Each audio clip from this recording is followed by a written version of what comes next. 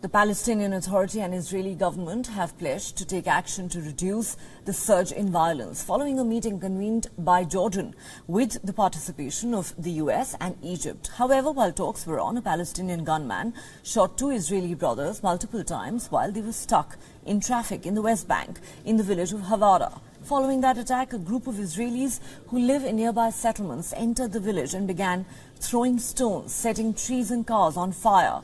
Will the post-Jordan meeting pledge hold, or has it already gone up in flames? Our correspondent Jody Cohen sent us this report. It was a rare meeting between the two sides, following the deadliest period for both in several years.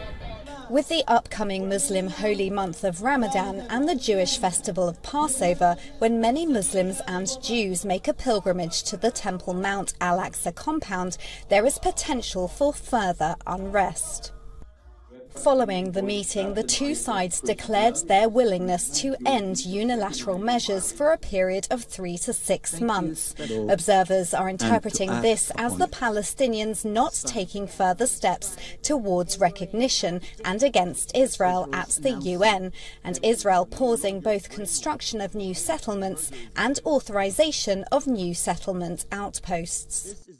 However, Gaza ruling Hamas condemned what they termed as worthless talks and the Palestinian Authority for its participation.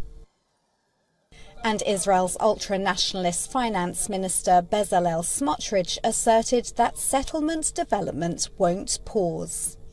I'm at Al Fair Menashe, and behind me you can see the width of Israel and the start of the Palestinian communities.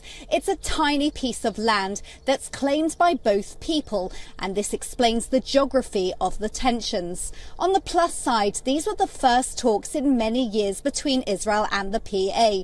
Both sides affirmed their commitment to work towards a just and lasting peace.